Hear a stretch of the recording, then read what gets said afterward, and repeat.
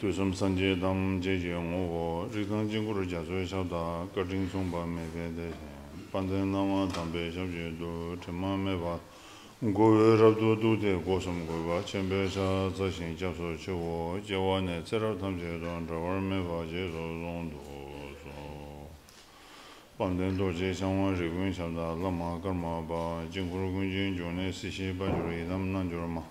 Chene Gunji Chebo Wanjur Shojong Persian Jambrella, Nanjur Siji Kubendu Don Rame Tuji Jong Wan Sudu Jawan Obe Manjong, Donga Sonju Temba Bevese Chinzi Vesri Javin Yugo, Tisho Tembe Jansen So Wan Yunten Sanje Gundan Yamna Yang, Gardin Sanje Lejang Hawaii, Zawe Lame Shabla Shasene, Dason Rove Lamna Chula Chong.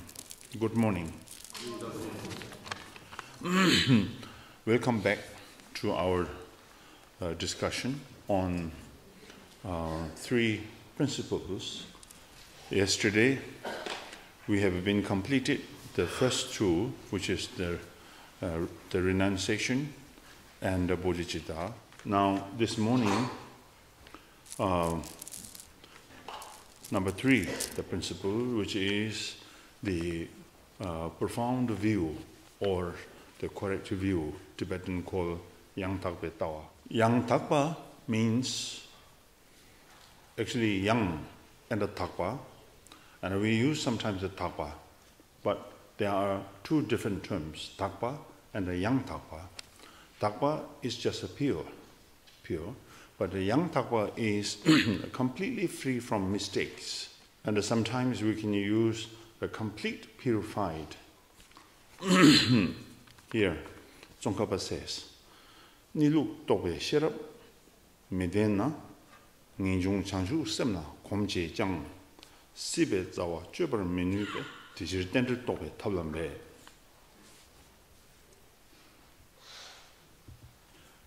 If you lack the wisdom that realizes the absolute truth or nature, although you have generated renunciation and a bodhicitta, but still you will be incapable of cutting through conditioned existence at its root. Therefore, exert yourself in the methods for realizing interdependence. Interdependence, Tibetan word tendel, which means every circumstances or anything that in this world or in the phenomena, nothing can be survived without depending to other circumstances. Let's say when we talk about the cause and the result, Tibetan words ju and ndigu. Ju is a cause, and the ndigu is a result, and it's a result. But when you use the name ju or cause, because of the result, then you name ju or cause. If ju, the phenomena of ju or cause, is nothing to do with the result, interdependent, completely independent, and are not necessary to rely on other factor, then we don't need to call ju. It is not ju, it is not cause. Because this phenomena, the cause, does not depend on the result. As well as the result is independent, because the result does not depend on the cause. But it's not that. It's not that the situation, because the cause is very much dependent on the result, and the result is very much dependent on the cause, so cannot survive independently without dependent to each other. So that is the entire meaning of interdependence, or the tendel in Tibetan. Nagarjuna says,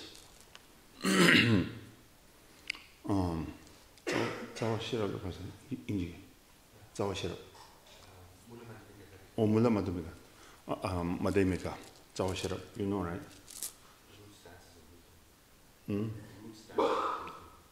Lamala, you know, right? Okay. very clearly stated.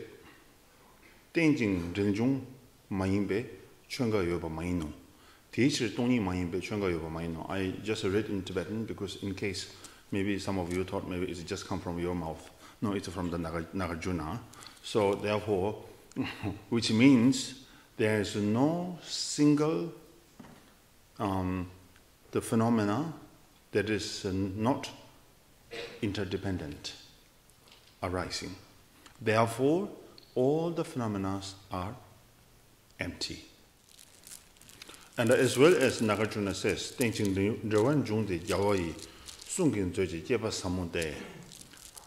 the state of interdependence is the treasure of the Buddha's teaching. The treasure, nze, Tibetan word nze, is the treasure. So, which means for the practice of a ground, the interdependence is needed. For the practice of the path, interdependence is there.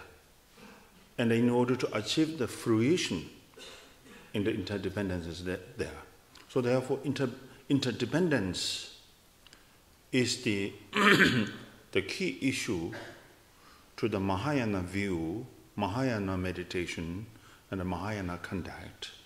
If one lack understanding or the realization or the knowledge of interdependence, then one cannot go through the 5 paths and the 10 bhumis.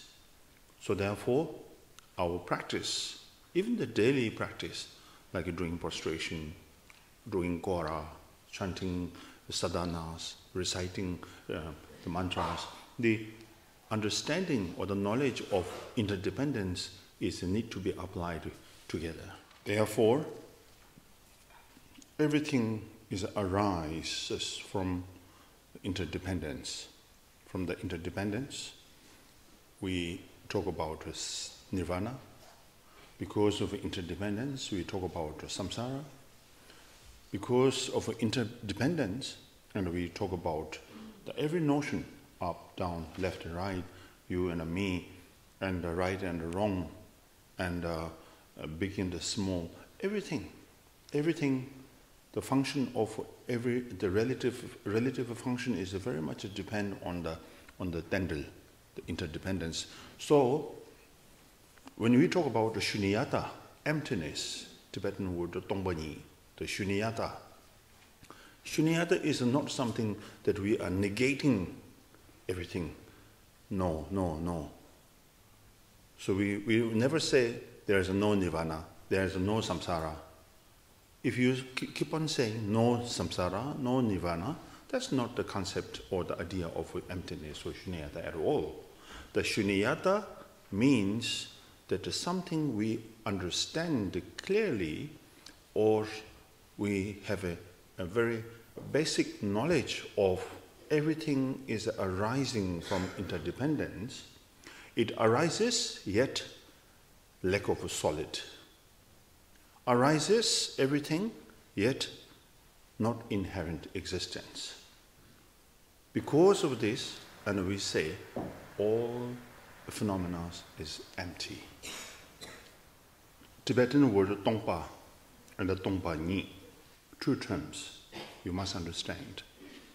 Tongpa is just empty, like an empty cup, empty house, right? So empty cup means there is no water, there is no tea, so just the cup is there, but there is no water and the tea inside the cup. So you use empty cup.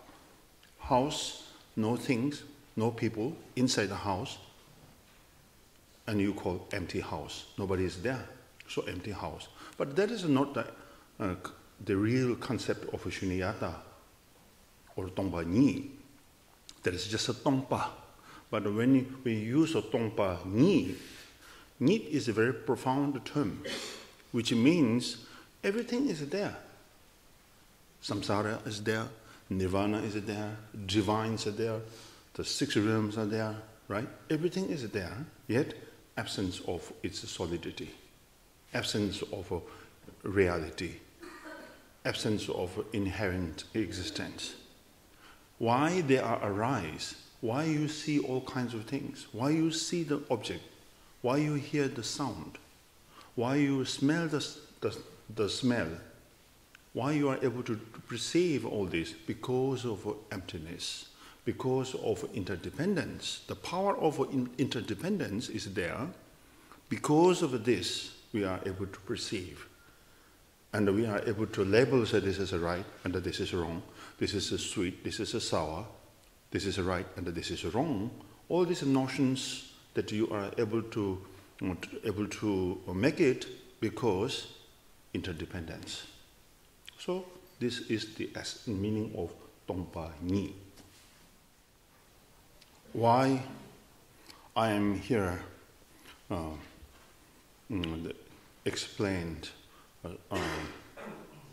more about this, because the concept or understanding of emptiness is very dangerous if your knowledge goes to wrong. That's why Nagarjuna says, "Tongpa ni la tanya na shirachuna puanju." Tongpa ni la tanya na. If you perceive or understand the meaning of emptiness wrongly, then there is a danger. This danger is most dangerous to your path. So therefore, I give you another simple example. Tibetan word rang xin and rang xin ni. There are two terms. Those the great, highly realized being interpreters in the past, Lord Tsawa.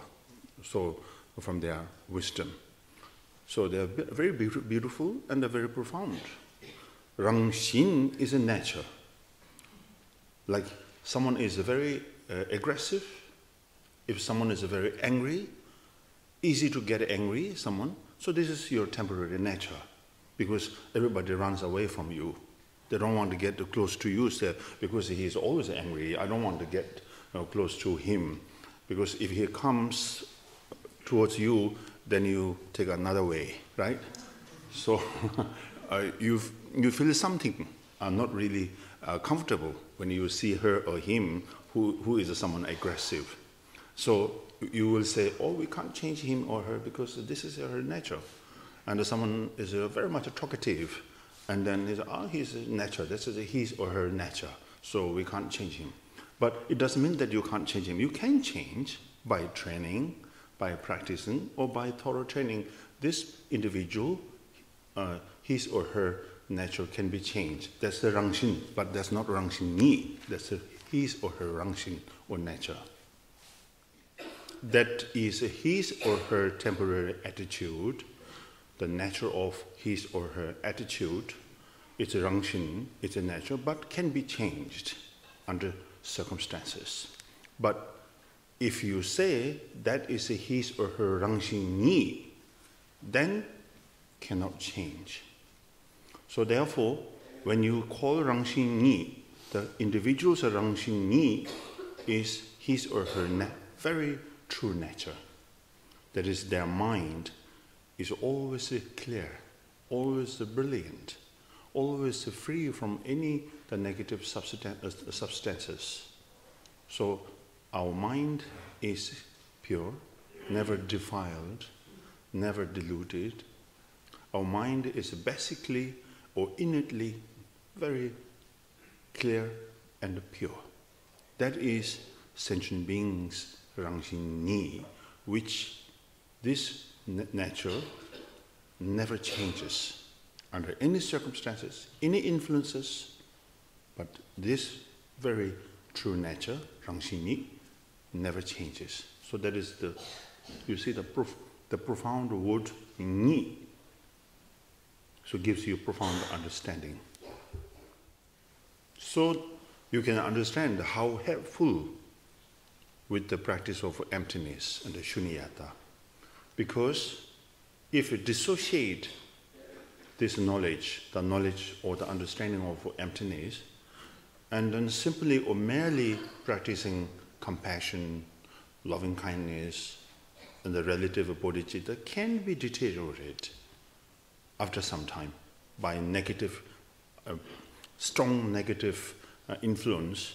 You can change, because for some days you are very compassionate and you are practicing loving kindness, you are a very loving person and a very compassionate person towards the other beings, but because of the lack of the understanding or the realization of emptiness, so this relative bodhicitta, relative compassion, relative loving kindness cannot help you to overcome your shortcomings. So therefore, once your relative bodhicitta, compassion, loving kindness associate or mingle or practice inseparable with the emptiness, then these compassion, loving kindness, and the relative bodhicitta can never deteriorate. In fact, they multiplies or increase. So that's because of the power of realization of emptiness. So therefore, the interdependence and the shunyata is the key point and the key important for the practitioners. That's why bodhisattvas, until they reach to the path of a sin, Tibetan word Tonglam, those bodhisattvas we call the bodhisattvas of the ordinariness, the ordinary bodhisattvas. When you reach to the path of a sin, Tonglam, then we call those bodhisattvas the Arya bodhisattvas, noble bodhisattvas. Why noble? Tibetan word Pakpa, Pakwe Changsem, the noble bodhisattvas. Why you call bodhisattvas the Arya bodhisattvas or the noble bodhisattvas? Those bodhisattvas now able to mingle or make an inseparability the relative bodhicitta and the compassion, loving kindness with the realization of shunyata. So if you analyze as an ordinary being who has a problem with our confusions, Nyenpa, let's say if I have a problem with the anger, as a practitioner or Mahayana practitioner who is trying to apply the corrective view in a meditation, but there's no capacity or I am incapable to see anger is empty. Very difficult. Right from the beginning, you can't say, oh, your anger is empty, not truly existent. So practice that. Okay, I try my best. When anger arises, it's empty, no anger. You try to combat or negate empty, but it gets worse, the situation actually sometimes, because then you get more pressure and the sweats, and it's very difficult. You get more restless, and then sometimes you go crazy. Say that there is the angry. Why you deny? Say there's no angry. There's no anger. There is the anger, and in fact there are more powerful anger. So you deny there's no anger. So that sort of a complication arise, right? So instead of that, instead of looking directly into the anger circumstances, so you think of this interdependence, cause and effect.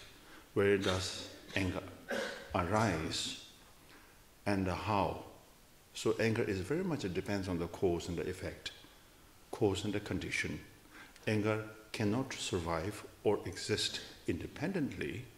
It needs the cause and the condition. Someone who irritates you, so this is the cause and the condition. And myself, the cause and the condition, because from the beginning of samsara, I'm so familiar with it.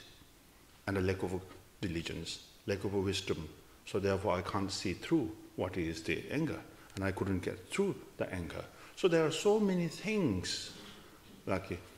So therefore, anger arises. So anger has no power to stand or to exist independently. So if you apply this analysis, thorough analysis, then slowly, gradually, you can bring down the power of anger. Right? So this is our beginner process to overcome anger wisely. Nagarjuna says, Omula Ranavali Umari Chichwan Jawa Shebe Jigwashe Jigwashebe Medashe Mida Nilan Joshebe Tambechuna Tokonjo. Those who understand or realize what is born or birth, then from there you can move to the understanding or the knowledge of what is cessation. The cessation comes from its birth, right? So something need to be take a birth, then it leads to the death, which is the cessation. If you analyze carefully these two notions, and it leads to the understanding of impermanence. So you will see, oh, I was born, right? I was born with the cause and the condition and the karma, so I was born. Now I'm surviving, but I'm aging day to day, yes.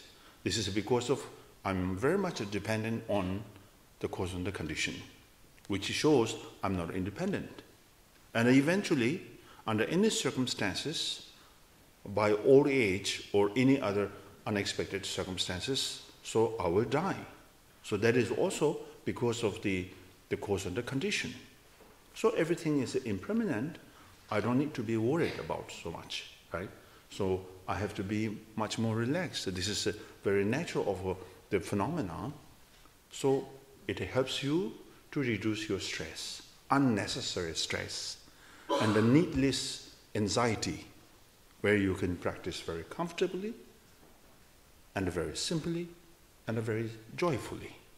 So that's why Nagarjuna says, Jewa shebe, jigwa she, jigwa shebe, mida she. Mida nilan ju shebe. If you are totally realize the characteristic of the impermanence, then you can realize the ultimate Dhamma, which is Shunyata. So, what you can understand from this statement of Nagarjuna, to me, very clear, this shows or this indicates this practice of or the understanding or the knowledge of interdependence is nothing to do with the philosophy. It's nothing to do with the scholar. It's nothing to do with something that the extraordinary training of your mind. This is our daily life. If you base on the knowledge of interdependence, I am very sure eventually you will get a very freedom or free individual. What we need is we need to be free from disturbances, difficulties, unwanted situation. We call this as a freedom, isn't it? So that you can survive, that you can exist freely, that without interruption, without hindrances, without obstacle, that without disturbances. So this is what we call ultimate state, where you can learn this from the beginning of our daily life. So every situation, when you are happy, think of interdependence. When you are unhappy, think of interdependence. Not only think, analyze, investigate, train with the interdependence. So eventually, then you will be free from all these, the negative or the disturbing circumstances. So that's why interdependence is needed in our daily life. Chandrakirti, he stated in the Madhyamika Avatarinama, Umalanjupa Shijao. He stated, Sosuchiwo namne tokijing, mito nanjur panam trowanjur, to nam lopra churba kangimba, number 20 Namsum. Sosuchiwo namne tokijing, ordinary beings bound tightly by thoughts.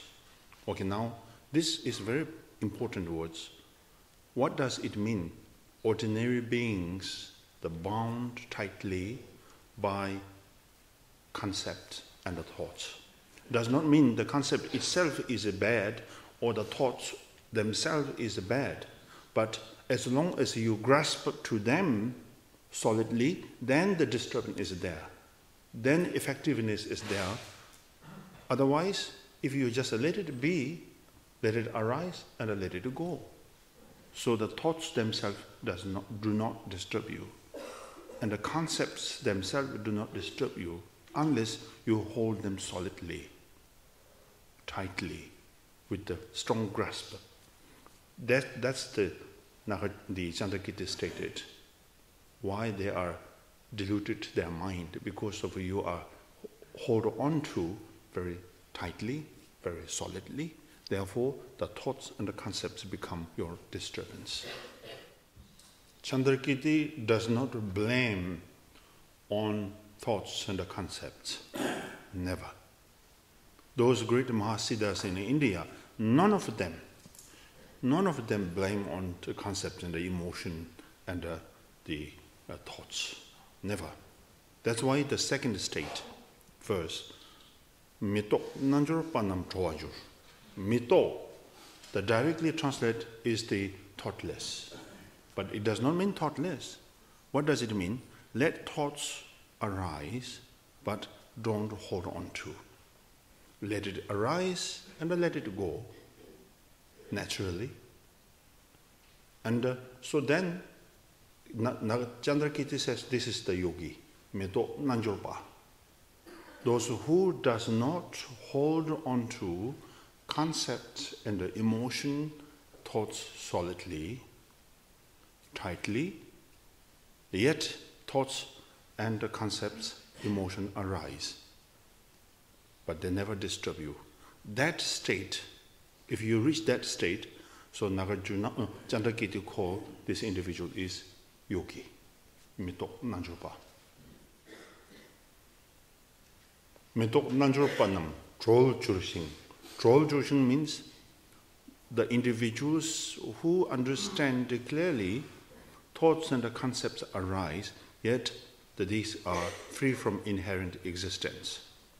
Let it arise and let it go. You don't hold on to tightly, solidly. Then Chandrakirti says, Mito Nanjurpan Chowajur. So these individuals liberated from the confusion. Now third verse, Chandrakirti continues,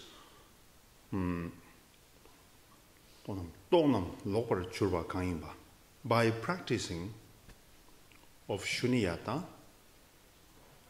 then if you are able to survive with the emotion, with the concepts, and with the thoughts, yet these do not disturb you. You can have them. This is nothing wrong. Yeah, nothing wrong. You can have them. But make sure these do not influence you or make you change. Then he says, fourth verse says, that's the great result of your analysis of shunyata. And then at the same time, what you can understand from these states, sometimes we have a misconcept or misbelief or misunderstand with the word of a yogi. Does not mean the yogi because only knowledge or understanding of a transformation. But Chandrakirti says, you are already yogi as long as these negative circumstances do not disturb you. You are yogi. You are free. Right? So these 4 verses is very essential teaching of Chandrakirti, very helpful to us if we carry on our practice along with these 4 verses from the Chandrakirti. That's why here Tsongkhapa says, exert yourself, therefore, in the methods for realizing interdependence. What we need is we have to be very capable to cut through conditioned existence at its root. Right? Tibetan word sipe tsawa. Sipa is the samsara. The root of samsara, kore tsawa. The root of samsara is what? Ignorance. What is ignorance? The ignorance is that you are incapable to work with it. You don't know the idea. You don't have an idea what's going on, what to do. So therefore, it's given here very good idea and a very good path and a method to how to get rid of or cut the root of samsara. The root of samsara is ignorance. So in order to cut the root of samsara, one should gain the knowledge of interdependence. So without the gaining experience or the knowledge of interdependence, this individual cannot go directly into the realization of emptiness. So the processes, the steps are very important that we need to apply in everyday life.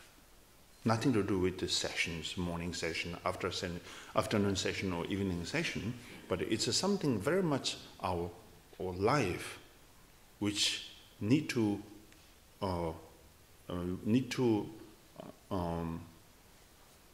go with the profound understanding of interdependence. Relatively, we do practice like a devotion. Relatively, we do practice loving kindness and a relative compassion, a relative bodhicitta, practice of impermanence. But then what you understand is that these practices is not a direct contradict to the root of samsara, which is ignorance, right? Because nobody will be liberated fully when you practice of a relative bodhicitta alone, without the realization of a shunyata, or emptiness. Then the simply practicing relative loving kindness and compassion, one cannot be enlightened at all.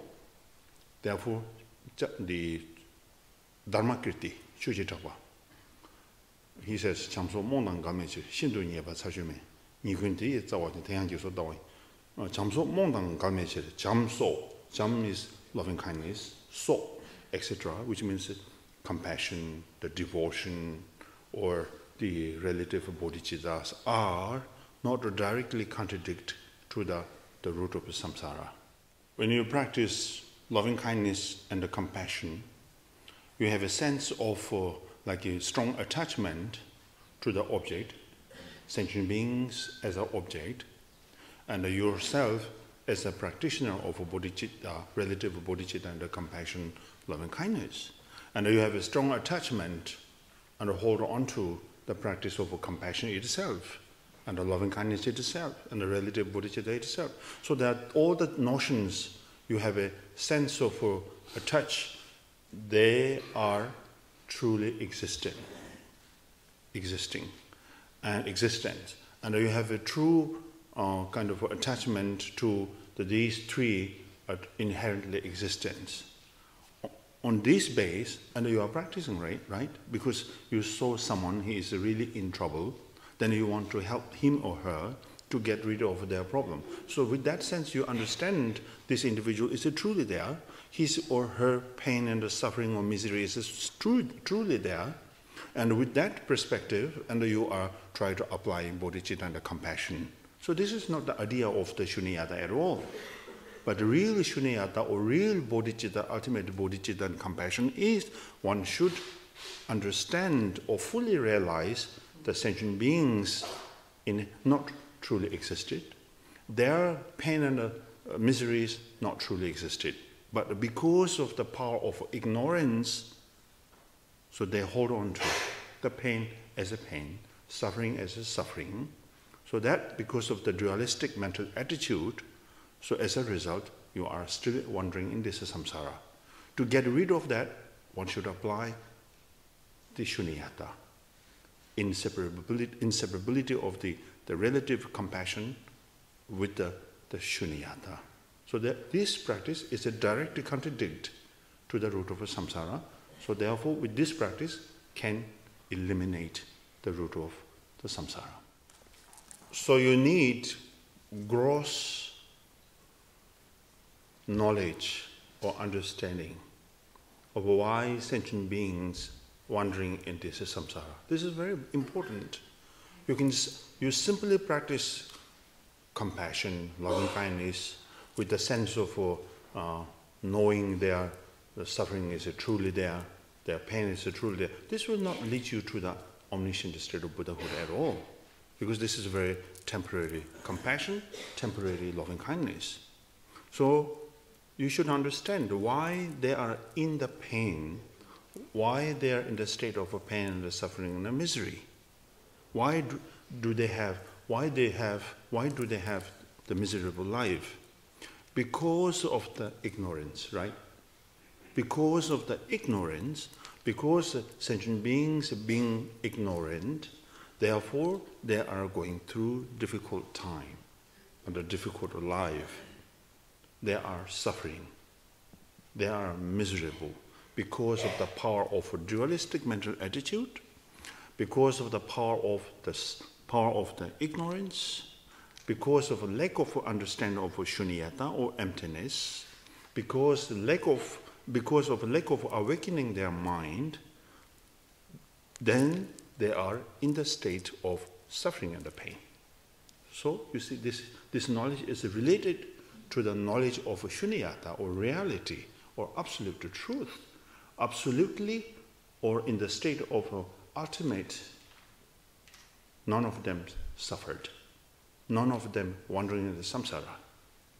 So if they awaken the mind or open their wisdom, pain is gone, suffering is gone. Therefore, it's worthy to be compassionate. Because of this, I should generate compassion and loving kindness to help them, not in order to solve temporary problem, but ultimately none of them have suffered, so I just let them awaken the mind. I just let them have the knowledge and the wisdom. So this is my ultimate benefit and my ultimate help to them to awaken their mind. So understanding or the knowledge of shunyata leads the compassion and the loving kindness in a more profound way. If you analyze your attitude as a practitioner, you can observe, see that you are so fearful with the temporary problems. You are so fearful with the temporary illness, right? So when you hear somebody is ill, then you think, oh, I may be ill tomorrow. So for this, you spend a lot of money, right? Medication. If you are sick, you get help from the doctor, and you are so fearful. But you are never fearful with the root of samsara, never. So this is not so wise, isn't it? Because of our temporary sicknesses, illnesses, all these, the relative, the negative circumstances are all arise from the fundamental, powerful ignorance. Once you get rid of or cut off this root of samsara, then these illnesses and all the negative circumstances in our life will be gone, no more existed. So therefore, to be awakened mind and to be wise, a good practitioner means we have to work for our fundamental, the powerful ignorance, to get rid of that. Right? To be fearful with that. And I wish that, when can I get rid of these? And I will spend all my money for get rid of this powerful ignorance. And I will work very hard until fully get rid of this ignorance. So that attitude, if you apply when you do Dhamma practice, then you can see the benefit and the result swiftly. Okay, so this is a brief introduction of what is corrective view.